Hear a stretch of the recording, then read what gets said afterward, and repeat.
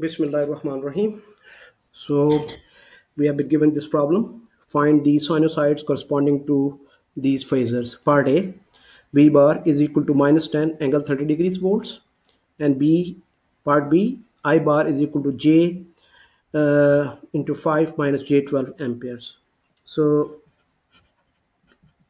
let's begin with part A. So V bar is equal to minus 10 angle 30 degrees volts, right? So uh, in the time domain, this can be represented as V of t is equal to minus 10 cos omega t and plus 30 degrees volts. So to express it in the form of a standard function, to remove this negative sign here, and to transform into the positive cos function, uh, we need to either add 180 degrees or subtract 180 degrees from here, right? So for this, please see this graph here. This is cos omega t here, this is minus cos omega t here. So if we are to go from here, we can to here, we can either go in this direction, plus 180 degrees, or in this direction using minus 180 degrees. So v of t is equal to 10 cos omega t, and if we add 180 here, so this will be 210 degrees volts, or otherwise what we can do is we can subtract 180 from here. So that will be, in that case, it will be cos omega t. uh, this will be minus 150 degree volts.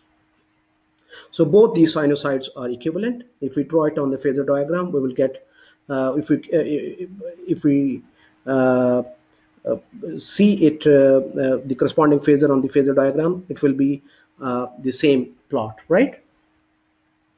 Or alternatively, we can first convert the phasor from the minus sign to a positive function. For example, we are given this phasor here, v is equal to minus 10 angle 30 degrees volts.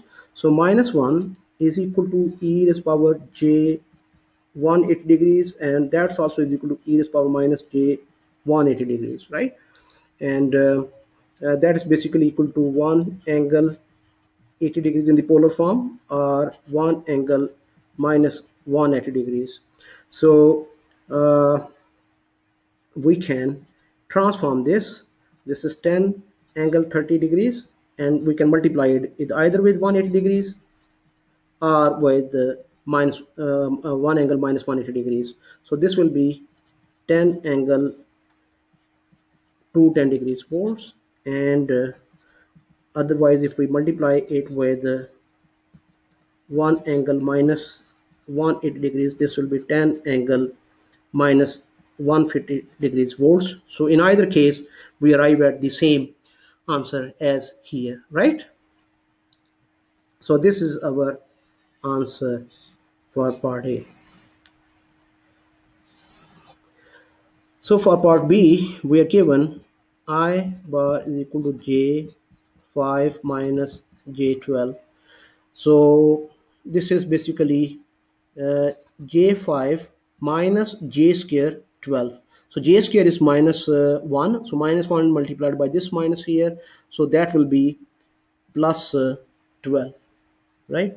So basically I bar is equal to 12 plus j5. So that will be 12 square, that is 144, plus 5 square, that is 25, right? And square root, right? Square root angle tan inverse 5 over 12. So that is 169, and the square root of 169 is 13, right? And tan inverse 5 over 12, so that can be done on calculator. uh, Tan inverse 5 over 12, so that is 22.62 degrees. 22.62 degrees amperes, right? So That can be transformed in the time domain. The corresponding sinusoid is 13 cos omega t plus 22.62 degrees amperes. So this completes our solution.